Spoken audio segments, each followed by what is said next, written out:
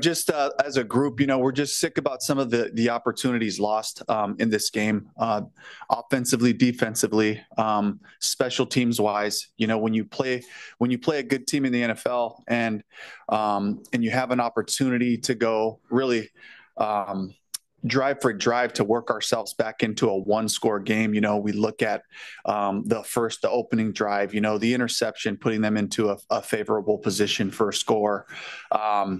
We look at the fake punt, just like some of the opportunities that we threw down the field, all these close things, it just kind of leaves you with this sick feeling of like what this game could have been. And I know we got right back to it, watched the film, and we're attacking some of those areas. And with that being said, to continue to see us take strides in our systems, take strides in our attack, in the way that we're able to play team football and play together and really finish a game. So with a lot of positives, there's still all these things where we have to just grow the trust and the commitment to the fundamentals, the commitment to execution, and for all of us involved. All right, thanks, Coach. Let's go to David Newton, followed by Mike Kay. Hey, Coach. I guess we got the news on Shaq Thompson's season ending. I mean, you guys have taken a lot of hits on defense. How what's this one mean for this team?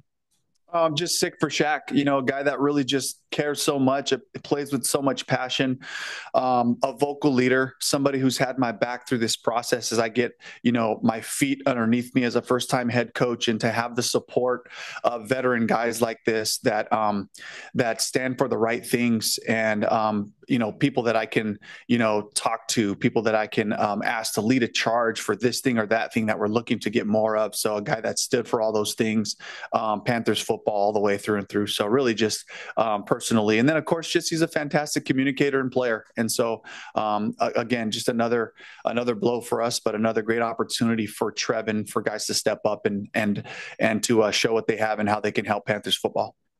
And can you give us an update on Josie? I know he left the game as well. Is he going to be okay for this week? Josie had a hamstring and a groin pop up. So two things that he's going to be dealing with here for a couple of weeks. So we do not expect Josie to be up this week. Who you're kind of looking at right now with Trevin to be out there?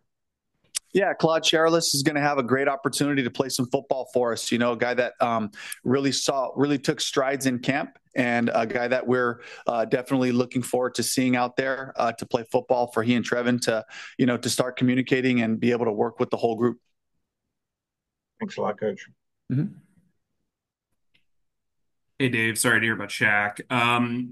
Thanks, Mike. You've got a bunch of guys who are now eligible to come off their injury lists: Dane Jackson, Jonathan Brooks, DJ Wanham, and so on. Can you tell us what the progress is for those guys and if any of them will come off this week? Yeah, expecting Dane, Jaden, Ian Thomas to get out there, be back on the practice field. Get a new set of eyes on these guys. I love what it brings in terms of, we talk about competition all the time, and I love what it brings to our group, just being able to get out there, play fast, guys who are excited to get back to football. But again, they got to be out there. They got to handle the load. They got to, still with all that time, they haven't been on the field with us running our plays and all that. So this is a great opportunity for those guys to get rolling and for us to get a look at them. All right, let's go to Steve Reed, followed by Joe Person. Hey, Dave, I couldn't understand. Did you say Jonathan Brooks? I was wondering if you can give us an update on him. They're still in the final stages. Again, they got some hurdles that they got to jump before they get back out there on the practice field. So we will not be opening the window up for DJ Wanham or for Jonathan Brooks this week, but these guys are in the final stages. We expect another great week to stack on that, and then we'll let you know more when we have that.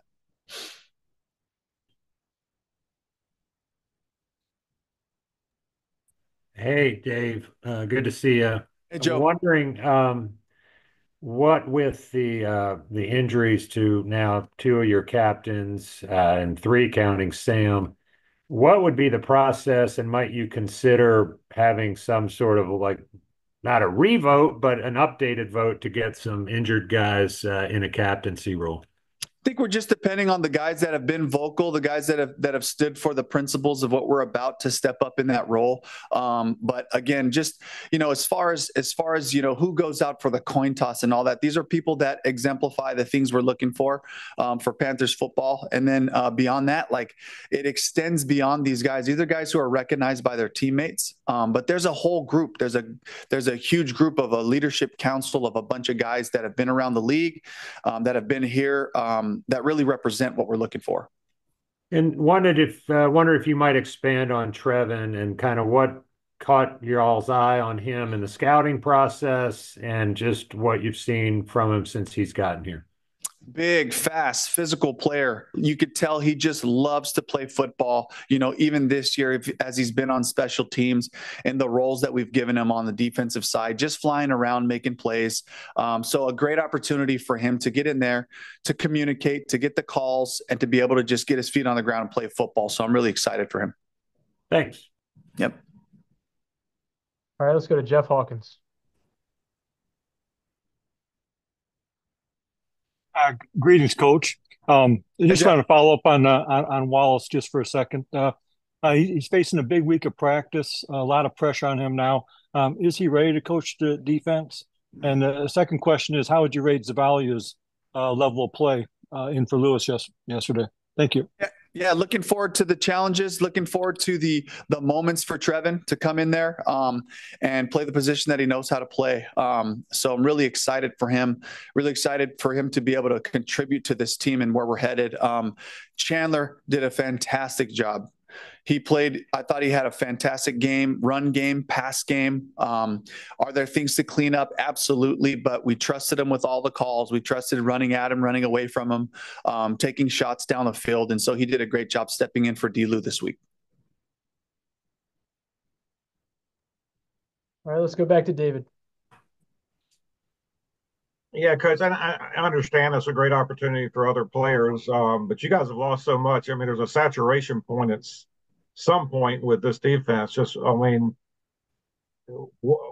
you kind of hold all that together and expect to be able to compete?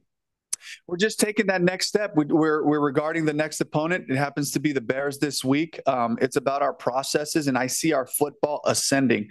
I see the principles, the scheme, and all those things taking steps. Every week, we've taken another step and another step. And are there things to clean up? Absolutely. But this is about the whole team. It's about the whole process. It's about our coaching staff communicating together, our players looking for what we're counting on from them. And so we just stay committed to that and just keep taking the next step. Let's have a great Monday. Let's get our eyes on these Bears. Let's come back and have a great game plan tonight and tomorrow and put our guys in position to be successful, and we'll look at our players. We'll look at how, as the faces change, so we become more of this or that based on what our guys can execute. And so that's really the challenge, David, is moving forward. How can we put our guys in the best position to be successful? Appreciate it. Thank you. Yep. Thank you. All right, let's go to Vashti Hurt, followed by Joe Person. Hi, Dave. Just curious what you saw from your pass rush and looking at tape and your assessment of that. Yeah, great effort. Burrow was able to extend some plays. Would we love to continue to see that pass rush as they hone in on their skills and their tools? Absolutely. I feel like we have a good group of guys that can get that done. It really comes down to fundamentals and execution of what is the rush plan. What are we trying to execute? What are we trying to get done there? And certainly, there were some plays that got extended at different times, whether it was in the red zone or in the field, that we'd love to see him get the quarterback down. He's a fantastic quarterback. He made great plays and found people down the field. So those things happen. But again, just an area that we got to continue to keep pushing, keep giving great effort. And that's what I expect. Dave, it looked like Shaq's injury was non-contact. Any thoughts that it might have been the turf might have contributed? Honestly, I'm not an expert on turf, so I got to leave it up to that. So I know that there's people on both sides looking at different surfaces. But, for me, my expertise is the football part of it, and I'll continue to kind of stay focused on that. How did you think it happened? I wasn't sure. I wasn't really sure. It's just I know that these are high effort games. And, when you're exerting yourself all the time, these things just happen, And then I was hoping you could clarify. Josie's going to be out at least this week and maybe longer. Yes. And then do you know yet when Shaq will undergo surgery? As soon as possible. They're still working on all that. Thank you. All right. Any more for Coach? All right. Thanks, Coach. All right. Thank you all.